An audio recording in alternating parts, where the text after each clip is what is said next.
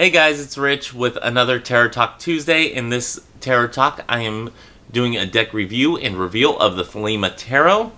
This is produced by Lo Scarabeo, and I think this is considered the premium edition whenever they put them in these little tiny two-part boxes. Nice presentation, by the way. I rarely have anything bad to say about Lo Scarabeo's packaging techniques. Artwork by Renata Lechner. I'm sorry if I mispronounced that. And yeah, let's go ahead and get into the packaging. Two-part box, nice hard cardboard.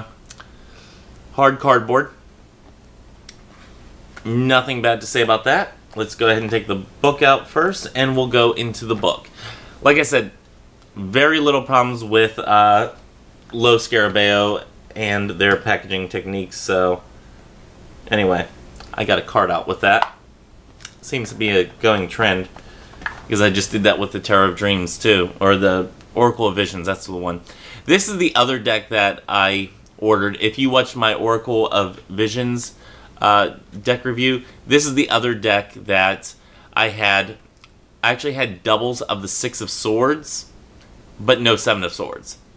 So, again, like I said, I called up Azure Green. They said no problem at all sending you a new deck, and I also had one that had one damaged card, and I told them about it. They sent me a new deck for that one to replace that. So awesome doing business with Azure Green, and now that I am playing with a full deck, I get to review it. So, and then I get to use it, because I'm not allowed to use my decks until I review them. That's my personal rule.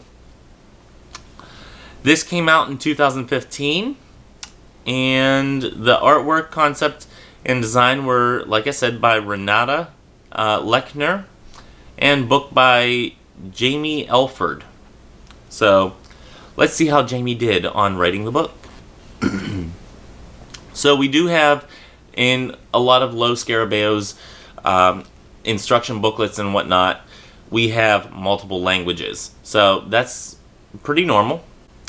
And it talks about the Thelema Tarot. This is only Thelema by name. It is not associated with, I believe it's called the Order of Thelema. So, yeah, this has nothing to do with the group Thelema. This is just by name. So, little misinterpretation on that one. Whenever I was first seeing this deck, and whenever I first saw reviews of this deck, I'm like, so I don't know if I want that. Maybe. And then I saw the artwork. I'm like, definitely. And then they said, yeah, it's not associated with Thelema. I'm like, awesome. Okay. Not that I have any problems with them. Just saying that, you know, I don't like buying decks that are necessarily named after a certain type of practice.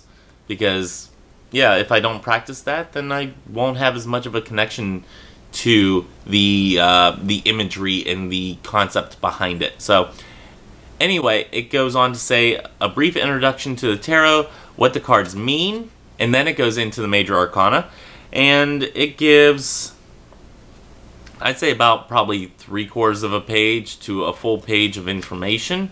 So yeah, much appreciated. And it looks like it does that for all of the majors. This is the first time I'm really going through the book, other than reading the introduction. And then it talks about the minor arcana. Let's see how much. Yeah, it looks like about the same amount of information is given on the minor arcana as well. About a page worth of information. That's awesome. So, especially for a small book. And let's see, well, what do we have after that? And then it talks about using the cards. And then it has the Thelema spread, which is a 6-card spread. So, yeah, that's the end of the English portion of the book. So, yeah, nice little book. Let's see how many pages. That is 74 pages. So, 74 pages for one language. Awesome. Especially for a little companion book. So yeah, let's go ahead and bring you guys down into the nether regions, and we will go through the deck next to the Rider-Waite-Smith, you know, as per usual. Okay, like I said, you get the book, little tiny book.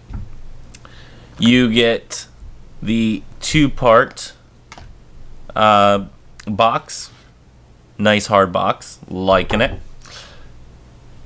And we have an invitation card, which I will set that aside, and we have a title card, so I'll set that aside. And yeah, let's go ahead and get into our usual stuff here. Thickness, as I see a hair in there from a cat that should not be up on my reading cloth, but okay. Thickness, it is like a good size thicker than the Rider-Waite-Smith by US Games. Let's see what we have here as far as size. About the same size, length, and width as the Rider-Waite-Smith. Looking at the back, it appears to be fully reversible, but something tells me it's not. Probably due to the shadows or something like that. So, nice back though. I like it. I'm not adverse to it, so yeah, I think I can deal with that back. So let's go ahead and get on into the cards. I like that it is already borderless, so you can definitely just go ahead and buy and go.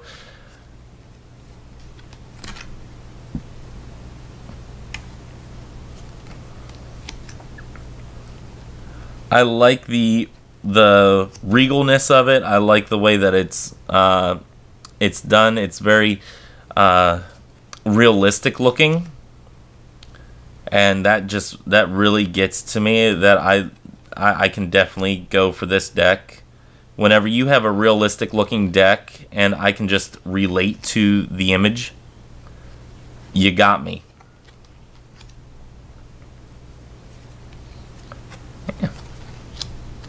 Now, one thing I will say is the Hermit is a little fuzzy. That's not a camera trick. That is the Hermit just seems fuzzy in this deck. I don't know why.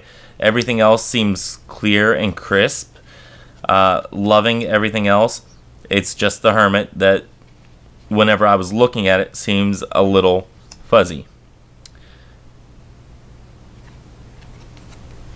I gotta say, some of the models that they had for this deck, I don't know who they are, but they have some cute / hot models for this deck. So, kinda liking that aspect. Hey, a little eye candy is not a bad thing in a tarot deck. I'll have you know. That is one thing that whenever you not only have a borderless deck, you have a realistic looking deck, and you have hot models in there, you got me sold. So yeah, if it stays to the Rider-Waite-Smith system, which I'm most familiar with, you got it. You got my money. It's like, here, take my money. So really liking this. Definitely thinking that this is going to be a deck that I read with as a primary reading deck, or as one of my primary reading decks, I should say. Now, this is the one that I had 2 of this card, the 6 of Swords, and I had no 7 of Swords whenever I first bought this. So, Azure Green was great about it. They sent me a new deck that had the 7 of Swords in it, and I got to keep the old one, so I got some craft projects to do with that one. Or I'll use them as meditation cards. I'll talk about what to do with some old cards that are no longer usable. I'll do a different video on that if I haven't already done one on it by the time this airs. I don't even know when this is going to air, so.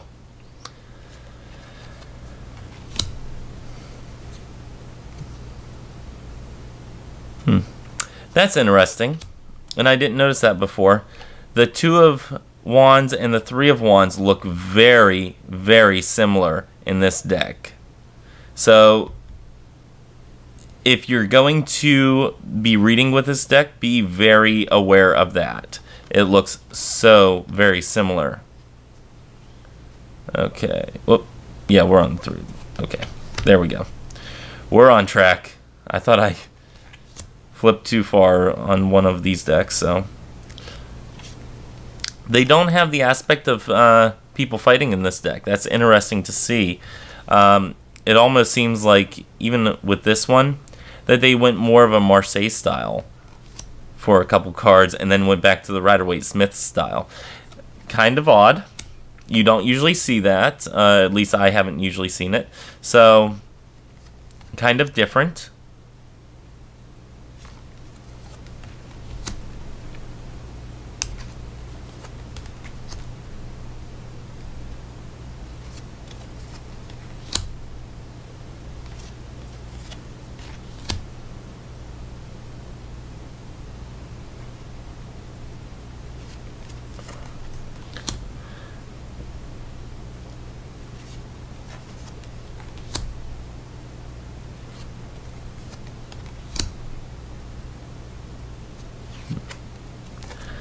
Like I said, this is only my second, maybe third time seeing this, if that. And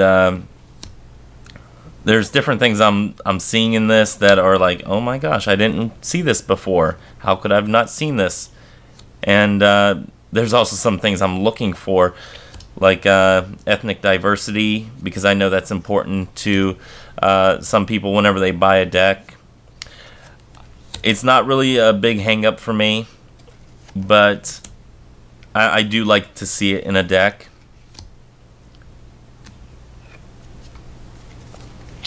And I'm not really seeing a lot of ethnic diversity. I'm seeing a very deep tonal quality of the artwork in general. So I don't know if darker skin tones would really be able to really be seen in this deck, because it is a darker style deck. I don't know if they would show up as well, but I still think it's important to include everybody in a deck, and that's why I think Eric Dune, whenever he does a deck, is just fantastic at making sure that that happens.